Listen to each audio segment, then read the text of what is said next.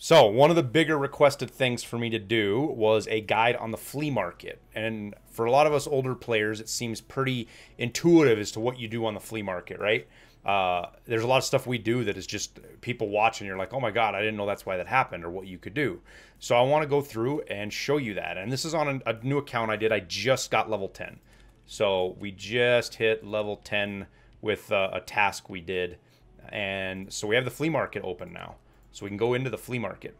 So you got a couple of things I want to go over here real quick in the flea market screen itself. So in the flea market screen itself, you have your things over here, right? You have browse, which is kind of like your search bar. You have wish list. You can right click on items. So let's say we want to make Vogs on our wish list, right? You can click on this add to wish list. And then you don't have to search. Everything you add will be right here ready for you to look at. I use that all the time in my flea market guide videos. It's how I go through stuff quickly on the items I need to buy. Now, so here's my wish list that I have. You can copy it as you want. This is good for crafting. It's kind of all the items you need. And what I can do is I can just click through here pretty quick. Now, right now, they changed it. I don't know if this is intended or bug, but you can't filter out barter items. But you can just click through here and catch the bottom prices of everything, right? So you go to intelligence and secure flash drives, moonshine. And when you see something that's really low price that you're going to use in crafting, you can snatch it up really quickly. And I just, if I'm doing it, I just flip through these things for, 10, 15 minutes, buy up all the components I need for the day and go from there. So like everything's pretty expensive right now, which is fine. I'm probably not going to find anything cheap. But it doesn't mean you can't look. Like with OFZ shells and intelligence, for example, I'll flip back and forth between these and refresh and check, because these things show up on fence a lot. And if you can get them on fence, you make a ton of money with them. You use the folder of intelligence in your scav case and the OFZ shells to make RGD5s or M995, and you will make a bunch of money doing that. Now, my offers, this is just going to show you what you have offered, and that's where your 0 to 3 is. So when you start off, you have 3 offers you can do at 0.20. And this flea market rating, which is here at 0.20, will go up and down based on how you do things in the flea market. So as you sell stuff, basically every 50,000, I think, gives you a 1/10 of a point.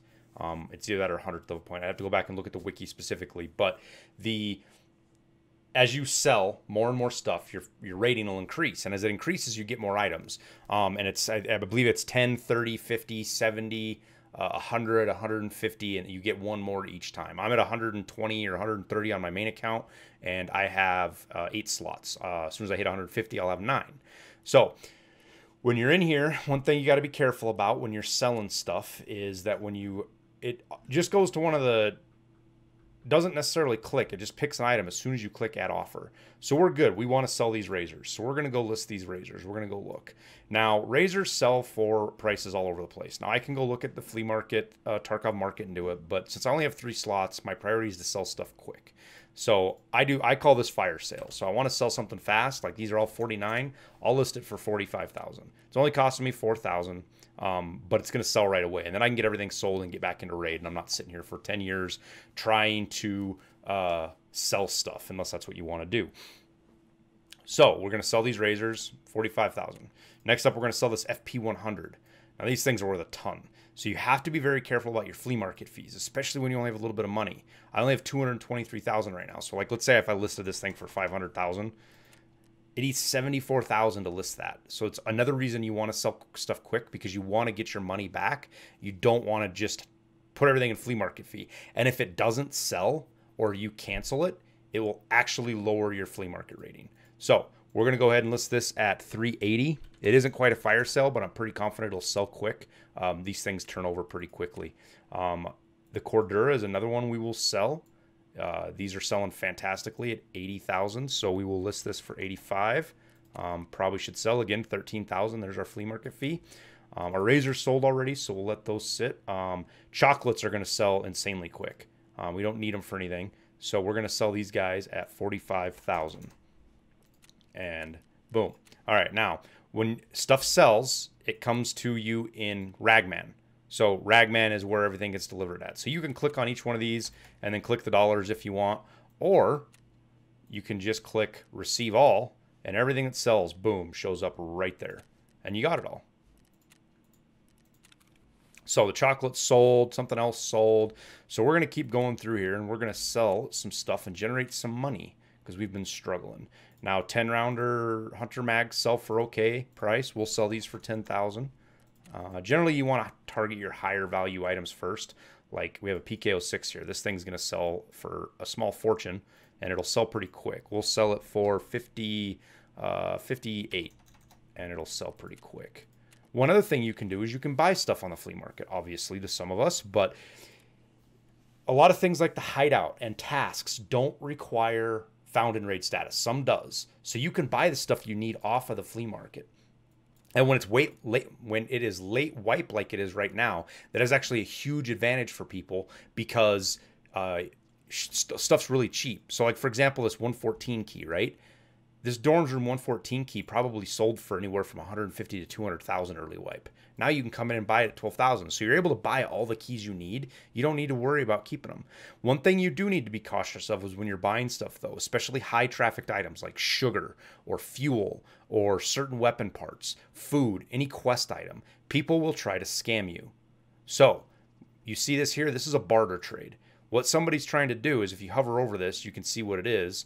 If you have it ID'd, I don't here. Let's go look at this guy. Nope, don't have that guy. Let's see here. So soap, 3 soaps and 1 chocolate.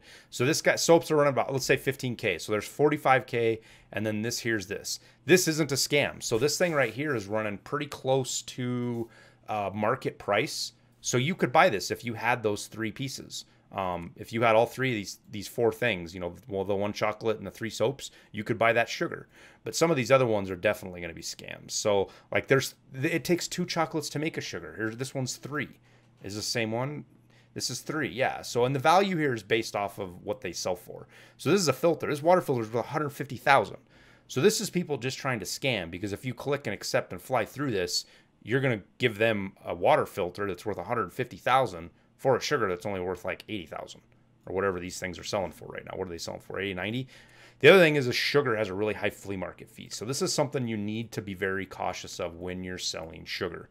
Now, when I sell this sugar, I'm going to sell it for 85,000 just so it sells fast. But the flea market fee is going to be huge. See, 30,000, look at that. That is insane flea market fee. So you have to be very careful when you're selling stuff to check your flea market fees.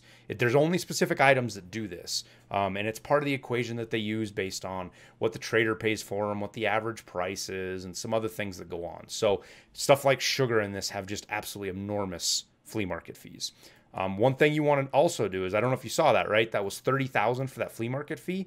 If I list this sugar that's 46 of 70 for 85,000 as well, just like the last one, look at that. The flea market fee is even 10,000 higher. That's because it takes into account how much you have of a used item. If you have an item that can be used, that is taken into the value of the item. So this is 46 of 70, which is, let's see, 46 of 70 is 65%. So we'll times that by 85.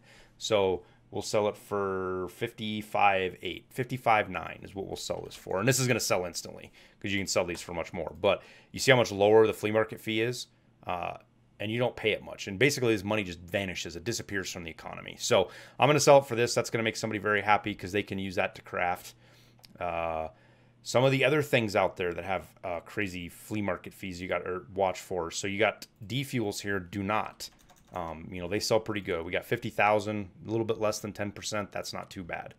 And then I believe I should have some croutons in here somewhere. I want to show you those because those are something that's really important to show. Here we go. So look at what croutons are. So right now these guys are listing them for 40K, right? If I list these croutons for 40K, you're going to flip. Look at that. You're making 8,000 rubles. That's it. You're charging somebody 40,000 to make 8. Whereas if you sell these for, let's say, 15,000, you make 9,000. You actually make more money selling them for less. So that's something you need to look out for stuff and make sure that fee isn't killing you because you can actually pay more for an item than you can list it for, which is super bad. So we're hanging on to these because we want to use them for a task later. We can sell the green gunpowder here. This should sell for a bunch. And again, here's another one that gets, you got tons of scammy stuff in here, right? So 6 bolts, that's 120K. Anguish, Tio, thanks for the follow, dude. So 120K for 80K gunpowder? No, that's just highway robbery. So we'll list that. We'll put it in there. But this just shows you how much you can make off of the flea market selling loot. It's insane. So if you haven't been using the flea market before, we're kind of laggy here. Let's go, game. We've more than tripled our stash selling stuff. And it's actually going to get to a point where we're going to run out of room for money. I guess is a good problem to have. But the other thing you can do is if you want dollars for some reason and you don't want to buy them, when you add stuff, you can actually come through here and switch the currency. So you can sell these for USD and go, $500 for these. And it still charges you a fee based in rubles. So if you want to sell stuff in dollars, the best thing to do is figure out what dollars are worth, right? So you do that by coming to Peacekeeper, you click on his deal, and you put in, $10,000, and you can see, oops, we'll put 1,000 in. So it's 119.76 rubles per dollar. So if you want to get close to, and we're going to do this so we can get some dollars out of it. I'll sell these paracords for that. We want to sell these paracords at 58K. So 58,000 divided by 119.76, 119.76 gives us $484. So I was actually pretty close with that guess. So we'll list these for 480, and this will put us right in there at, oh wait, wrong one. Did that? Make sure you don't do that. $480, 10,000, and this will put us right in here with these guys. So in this lists, it does the math for you. So it puts our $480 paracords right in here for somebody to buy, which is pretty good. So I might have screwed up on the pricing on that. We should have probably sold closer to 7 or 50,000, but I think we'll get by. So when you're searching items, a couple little quick tips for searching stuff. Like let's say you want to find propitals, right? And you're lazy and you don't want to type them in. Well, what you can do is you can come in and search a morphine, which is another injector. You can click on the injector and then close that filter right there. And then you've got all your injectors here you can look through. So you can go buy a propital right there if you want to. I'll ID that real quick, actually. You can also filter out barter items by clicking on that right there. And boom, now you don't have to worry about getting scammed by people, but you won't see the traders. You can set it to where you only see traders or players, so it'll get rid of any traders or any non-player thing. So the only thing you see here is, Fence is selling a propital for 21,000, and then these are the ones from Therapist that we don't have unlocked yet. Other things you can do up here, you can set your quantities for the filters. So if you're looking to buy if you're looking to buy ammo, right, and you don't want to see like 1 stack or 5 stacks ammo, you only want to see 60 stacks. You can type in 60 and or set it to a max level. You can do conditions. This is for like armor and guns, but primarily armor. So if you want to, you don't want to pay brand new prices, but you want a good armor, you can type in 90 here, and then we'll go look at gear, armor vests. It'll show vests that are over 90, and that's it. Let's go look at PACAs. So anything over 90, that's all that'll show up, which is brand new ones. But if you close that, then you'll see a bunch of others in here that are fenced that are 28 and all of that. You can also click only show functional items, which when you're looking at weapons, let me close the packet here. So when you go to firearms, what it'll do is it'll only show you a gun that's functional. Let's look at the 8Rs. So all these 8Rs actually function. If you get rid of the operational only, you'll end up with these red ones, which is basically gun parts. And that's just different guns that people have taken parts off of, and they're not functional. They need something to function. You can filter it in currency, so you're only looking for rubles or US dollars or euros, if that's how you want to search for it. And then you can do this only show items expiring in less than an hour. I've never used that. There's not a benefit to it that I've seen, but it's there for if you are inclined to look at it that way. One thing I forgot to mention is you can only sell stuff on the flea market that is found in raid. So it has this little checkbox next to it right here. If it's not found in raid, like this car med kit, you can't sell it. So when you're selling ammo, there's one thing you can do that makes it really easy, is you check the auto select similar.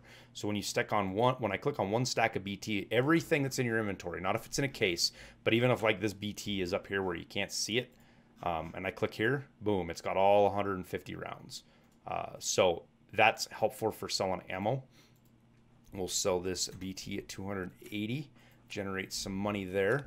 And that works for all ammo, so you can select it. Now, just be careful when you're moving ammo around, because if you stack non-found and raid ammo and found and raid ammo, it gets rid of the found and raid status, and you are up a creek without a paddle. Up a specific kind of creek. Okay, guys, so over on my main account, I wanted to show you a couple of things also real quick for this flea market guide. Something to do with when you're selling big ticket items, specifically lucky scav junk boxes, where there isn't a bunch of them on. Like, you might think, oh my gosh, there's 2 pages of lucky scav junk boxes. That's not really that many, especially because some of these are listed at absurd prices and are just never going to sell. So if you look here, you've got what? We've got 2 dozen between 812 and 837,000 or 840,000, we'll say. Something to keep an eye out here is you see all these expires, right? So you could list this right now for 814 and be fine. But if you catch these at weird times of the day, like first thing in the morning or really late at night or in the middle of the day, a lot of these things are going to time out at the same time. So like all of these here, all of these from 814 to 820 are going to time out pretty close to the same time. Now that doesn't matter so much with how close these are probably going to sell, just where they're close enough to the bottom of the list. They're probably going to sell.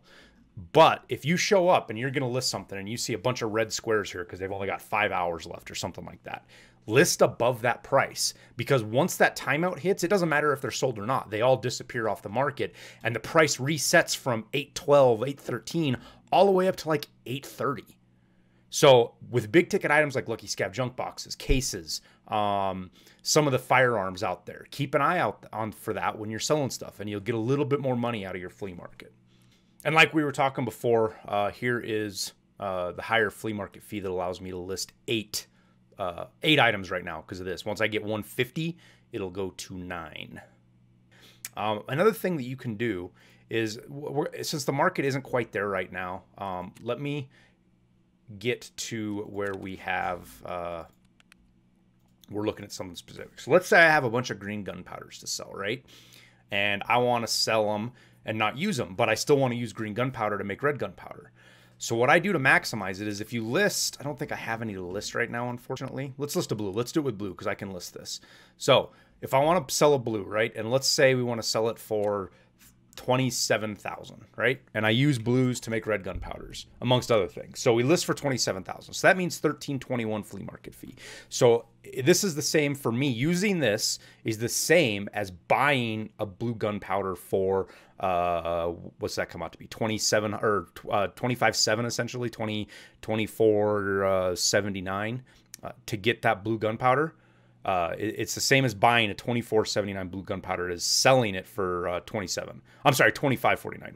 So if we go in and see all of these gunpowders below 25.49, I can sell all of my blues for 27,000 and then buy everything underneath that 25.40. And there's a lot here, so I wouldn't necessarily do it.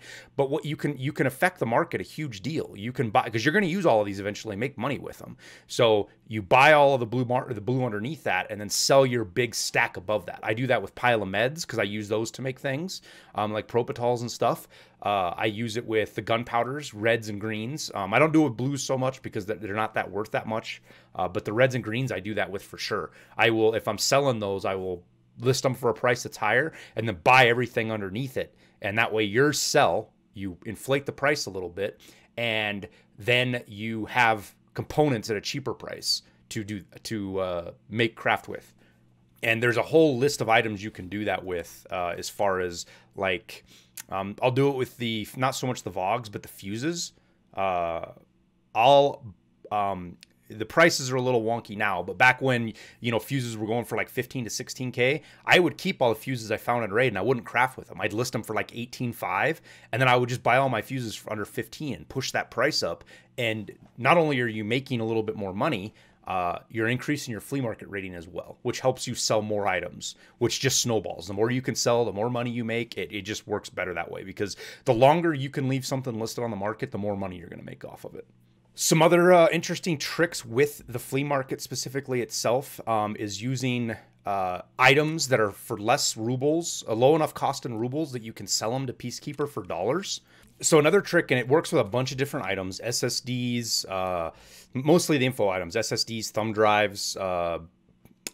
There's many out there. You can do the math and check because it kind of changes, but SSDs are pretty reliable. If you want dollars, instead of going and buying US dollars from Peacekeeper straight away, so let's look here real quick. 100 US dollars, thousand. So you're looking at 119.76 US dollars or rubles for a US dollar, right? 119.76 rubles for US dollars. If you sell him a SSD drive, right? SSD drive for $536, that's the equivalent of 64,000 rubles if you had just done the trade, right? If you're following here with the math. So 64,000, this is worth 64,000 rubles. So if you need dollars, go to the flea market, buy your SSDs for under 64,000, and you're doing better than if you're buying the dollars. So this is a great way to get dollars for anything that you need, whether you're buying your late game and you're buying a lot of components and ammo for dollars, or if you need it for one of the hideouts or tasks.